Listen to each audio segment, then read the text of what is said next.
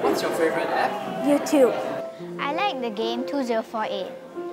My favorite app is an app called Chelsea News. My favorite app is WhatsApp.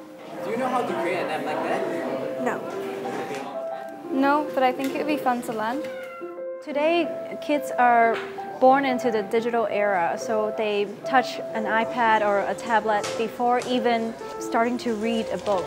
And it's really important that they know how to create in this new medium, which is technology. And so I look back in my technology career and always wish that somebody could have told me a bit earlier that this is such a fun topic.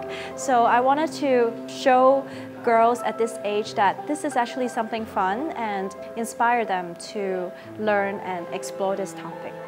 The Singapore Committee for UNWomen are so proud to have partnered with the First Code Academy on Girls Can Code.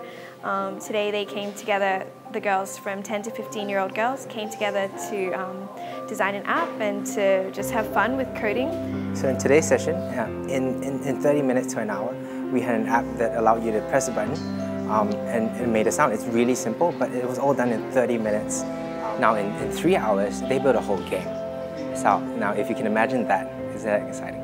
There are big misconceptions about what coding actually is and how to go about it, but the resources nowadays, there are just so many of them. It's pretty easy to get started.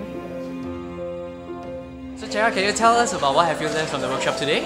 I've learned how to code apps and how to make drawing and games. I created an app in which there's a rat that's trying to get through a cheese and a cat that's trying to eat the rat, and if the rat... Okay, so this is about collaborating, yeah? So be nice to everyone on your team. And nowadays, all of us spend a lot of time in front of our phone screens, computer screens. Wouldn't you want to go beyond the level of consumer and become creators with technology?